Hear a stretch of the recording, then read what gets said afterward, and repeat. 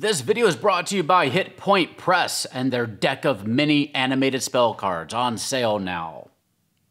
Hello and welcome to the Gallant Goblin. Today we've got the next Epic Encounters boss box from our friends at Steamforged Games, and many thanks to them for sending it to us to review. This is the Web of the Spider Tyrant. This box promises to give us everything we need to run a big boss battle with a giant spider. And I really should have known this was coming. Giant spiders are a staple of D&D. Have you ever played in a long-term campaign that didn't involve making your way through a web-filled cavern with at least one big confrontation with an unreasonably large arachnid? These boss boxes usually offer me at least two things that I adore though: the giant super detailed mini itself and the guide booklet, which helps me improve my encounters by expanding on the rules and abilities that are standard for 5e. So let's see what Web of the Spider Tyrant has to offer us. Opening up the box, we see our 30-ish page guidebook, a set of tokens including 10 Crystal Mine Goblins, 2 Crystal Mine Goblin Witches, 1 Drip Fang Spider Swarm, and 1 Web Trap. Very useful if you don't buy the minion box. There's instructions for putting the spider mini on its base, a double-sided map, and the mini and its base. Let's take a look at the spider mini. As always with the Epic Encounter boss boxes, the book focuses less on a specific story for the boss and more how to run an engaging encounter with one. If you pick up the associated minion box, Labyrinth of the Goblin Tsar, you'll get a full story and adventure that you can run to lead up to this boss encounter. This book will give you lots of lore, such as how it communicates with minions, how it reproduces using egg sacs on its body, which you can see here, how it catches and eats prey, and its history in the world. And if you prefer to use just the Spider Tyrant in one of your ongoing campaigns, there's a variety of plot hooks available for you to help you slot it in to make your own little side quest. And the plot hooks give you options for both low-level adventures, like a creature in the Whispering Darkness bossing around a tribe of kobolds, up to higher-level threats, like an impending apocalypse caused by an awakening spider god. And to help you with that, the book gives you multiple stat blocks that you can use with this mini: a CR6 Spider Tyrant Webkin, a CR13 Spider Tyrant Vilekin, and a big ol' CR18 Spider Tyrant Godkin. So wherever you are with your various campaigns, you can slot this creature in and make it work. This creature does come unattached from its 4-inch base. Putting it together is a simple matter of just pushing it into the slot. Having it in 2 pieces does help keep the box smaller and should make painting easier too. There are instructions that we saw earlier on how to use the hot water trick to get a better fit if you need to, but I didn't have any trouble just slotting it in. One nifty thing about the base is that it can actually hold about 3 medium-sized minis. This can be handy when the Spider Tyrant bites an unfortunate hero and uses its "a perfect mummy" cinematic action and begins to bind it up with webbing, carrying it off to eat later. You may want to have a little bit of twine or tissue at the table to wrap up the mini since your players won't be needing it anymore. Now, what makes this particular boss encounter even more interesting and unique is the location of the battle. The double-sided 23-inch by 16-inch map features 2 different configurations of a spider's web spanning across a deep, dark ravine. And of course, Richard August and his team give you all sorts of mechanical flourishes that you can use to simulate a battle on a spider's web. There are some solid rock cliff faces that you can stand on if you're not the most poised character on the planet, but if you venture out into the webbing, you have to contend with getting stuck on it, dealing with the buffeting winds, resisting the urge to panic from fear, shaking the web, making it unstable for everyone, and discovering what horrors await inside those little silken bundles scattered across the map.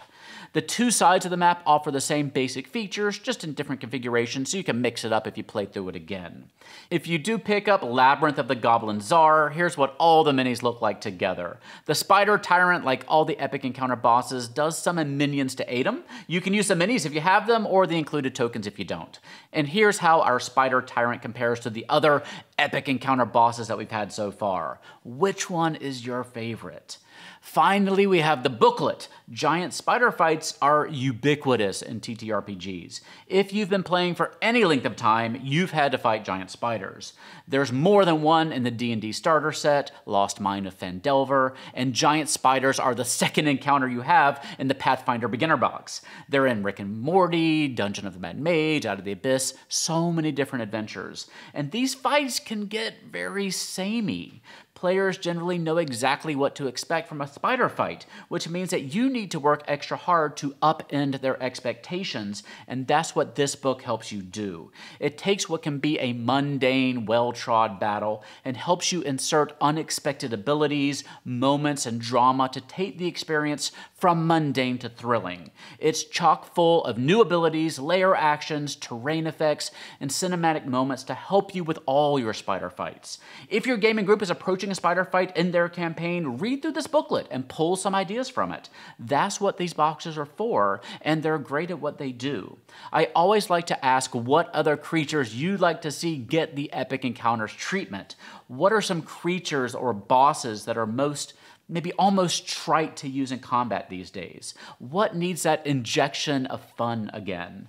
For minions, maybe I'd like to see trolls, Sahuagin, demons, skeletons, lizard folk, troglodytes, and God help me, gnolls.